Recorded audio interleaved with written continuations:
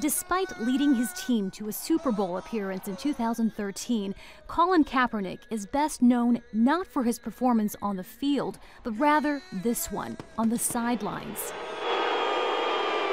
Kneeling during the U.S. national anthem has become Kaepernick's signature move, a gesture to protest discrimination against minorities in the U.S. We have a lot of people that aren't treated equally, aren't given equal opportunities. Police brutality is a huge thing. The 29-year-old quarterback began his protest last year as the number of black men killed by police officers grew and demonstrators with the Black Lives Matter movement rallied in U.S. cities. Other American athletes quickly followed suit, but the public backlash against Kaepernick grew just as swiftly. Last year, a National Football League fan poll found Kaepernick was the most disliked player in the NFL. And that brings us to this moment. Civil rights groups have gathered in front of the NFL headquarters in New York City to support Kaepernick. They say the league is now retaliating against him. How? By denying him a job.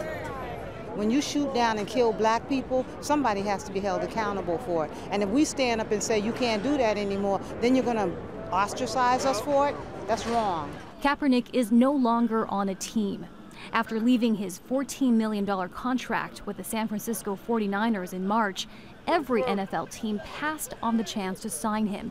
Some analysts say it's simply because his athletic performance has faltered.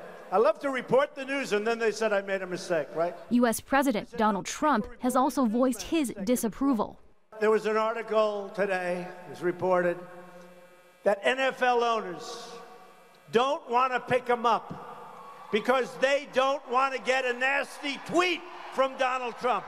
But while Kaepernick may be paying for his protest with his career, the trend he began continues without him. This week, Seth DeValve, a player with the Cleveland Browns, became the first white player to kneel during the national anthem. To see so many players unite, that's what America is all about. It's about coming together and standing for something, and it's for the greater cause. Kaepernick supporters are calling for a boycott of NFL games until a team signs him. But as the clock runs out, the chances are Kaepernick's protest was probably his final play. Heidi Zhou-Castro, Al Jazeera, New York.